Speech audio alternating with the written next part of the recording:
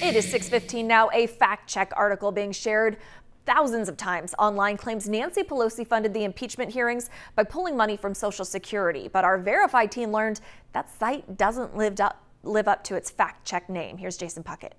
Fact check. Yes, Nancy Pelosi moved billions from SSI to cover impeachment costs. Except she didn't. This is false, or more accurately, it's satire. Let me show you why it's not true and then talk about why it's alarming. Most of these posts link to freedomfictions.com. See, fiction is literally in the name. That's the first red flag. Then in the article, second line, quote, the report was made in an article published on a satire network. Back in November, the same claim got hundreds of thousands of shares from an article on potatriotsunite.com, another satire site. This made-up fact check sort of resurrected that older claim. That's because Freedom Fictions and Potatriots Unite are both run by the same person, Christopher Blair. Now, he calls himself a satirist. All we can show is that he's a prolific creator of fictional news articles and headlines. There are more sites, Obama Watchers, Conservative Tears, and wearthelastlineofdefense.com. But here's the problem. While Blair's articles do say satire and the websites brand themselves satire, that's not always obvious. On Facebook, for instance, the fake fact check was shared more than 750,000 times. And when you look at it, the headline doesn't say satire. And while fiction is in the name of this post,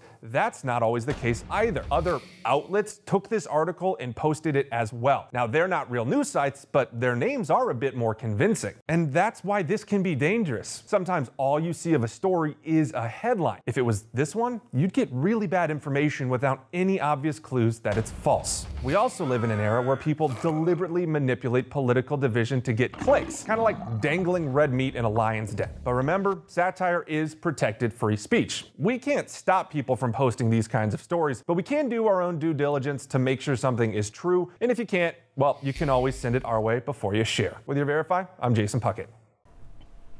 As Jason mentioned, if there's something you want us to look into, send it our way. Email verify@khou.com or reach out on Facebook or Twitter with the hashtag HTown.